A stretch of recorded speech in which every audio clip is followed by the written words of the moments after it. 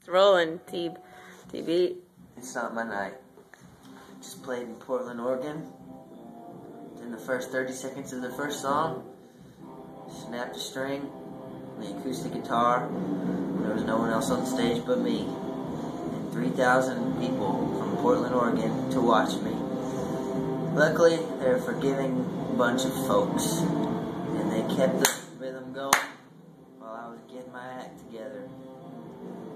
Soloed for a little bit, handed the guitar off, played a song on the slide guitar, worked fine. Get the acoustic back.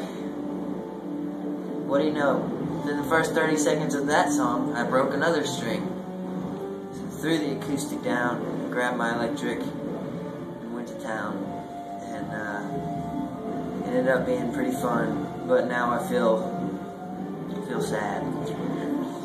But I'm also happy that Portland was so awesome and really forgiving, and we made that show happen together, and I can't wait to come back.